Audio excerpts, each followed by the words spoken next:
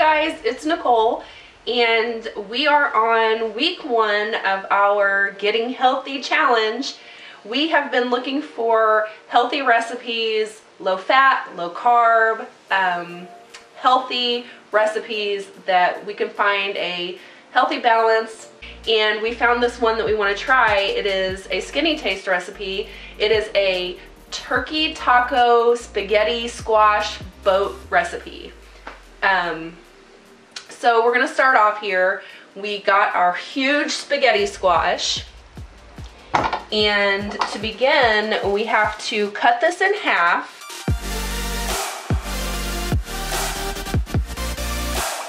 Okay, I had to get the muscle in here. Not very good at chopping things, so the pro had to come in.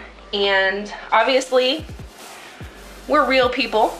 We don't cut things directly in half, so it doesn't look as pretty as some of the pictures you might see on Pinterest. But okay, the next step is we need to scoop out all of this. It's kind of like cleaning out a pumpkin.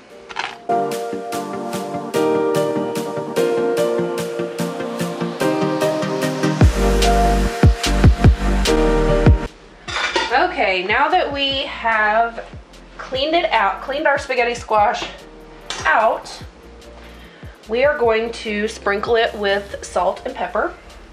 So just light dusting, pepper,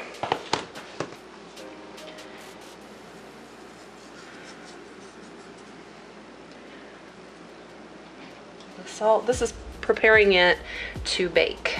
We're gonna bake the spaghetti squash. Okay, now that we've sprinkled the spaghetti squash with salt and pepper, now we're going to spray olive oil spray. Get a nice good coat on there. Then we are going to put the spaghetti squash on a baking sheet. Heat our oven to 400 degrees. It's preheating right now. We're at 100. We want to preheat to 400, and we're gonna bake it for about 50 minutes. Get it nice and soft. Okay, while we're waiting for the spaghetti squash to get nice and soft in the oven, we're going to brown our ground turkey. Take 1 pound of ground turkey.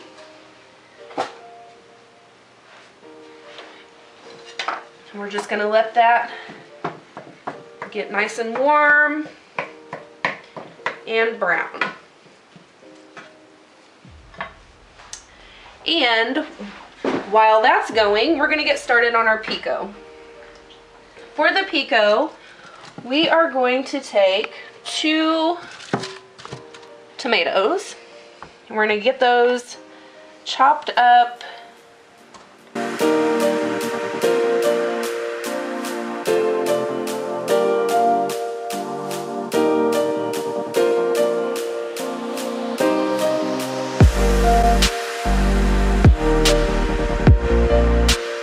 If you're not used to cooking with ground turkey, it turns white. It's less of a brown color like you would normally get with ground beef. I'm gonna cut this part for Nick here.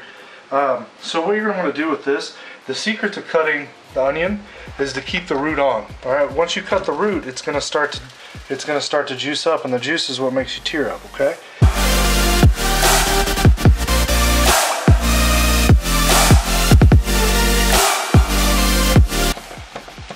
Good and done in there.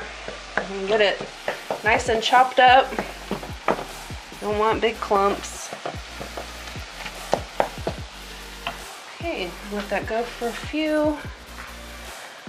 Then we're gonna go ahead and put that onion in with the tomato. Mix that up good.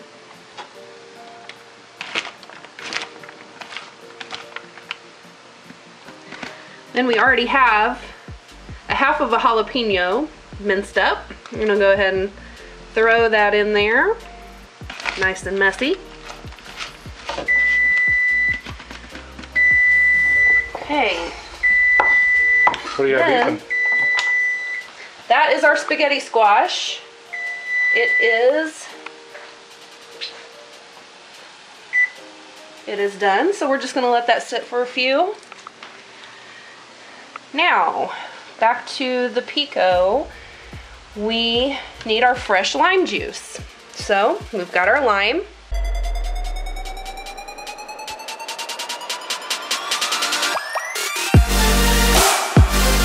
One more thing that we need to add is our fresh cilantro. Definitely a must-have in any fresh pico. Chop that up really good. And you'll just want to salt to taste. I don't like as much salt. John likes a little more salt. So we just put a little bit, and he can add more later if he wants.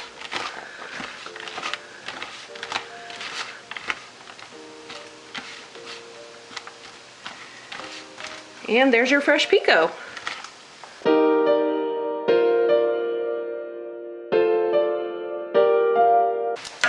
Okay, now we're back to our ground turkey. Let it cook a little bit longer than probably it should. I'm going to turn the heat down a little bit. This is when we need to add our 4 ounces of tomato sauce, our ½ cup of water, and our dry spices. I've already pre-mixed all of my dry spices together.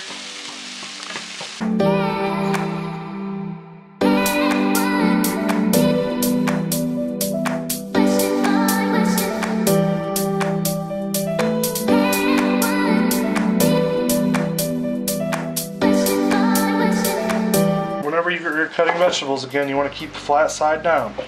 Flat side is the safe side, okay? So we're going to cut that edge off there. Okay, here's the part you're not going to use anyway. I probably could have done a little better job at that. Okay, we're going to add our bell pepper. The recipe calls for about two teaspoons of green bell pepper, but we're fans of green pepper, so we're going to add a little bit more.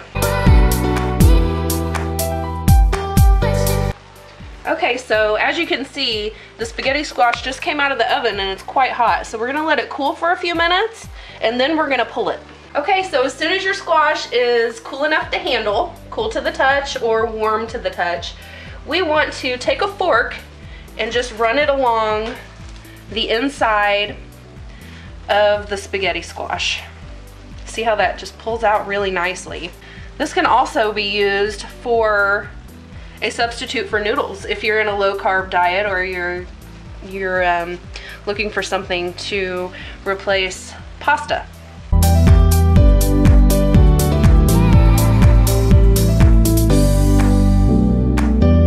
Okay, after that, we want to take our meat, just put it right there on top.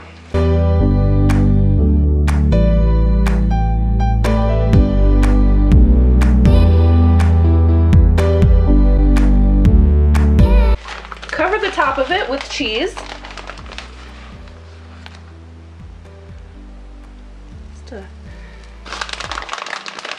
Okay, then we're gonna stick those back in the oven for a few more minutes, let the cheese get nice and melted on there.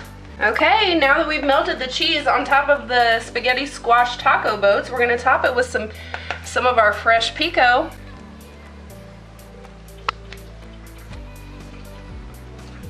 Make it a mess. Wouldn't happen any other way.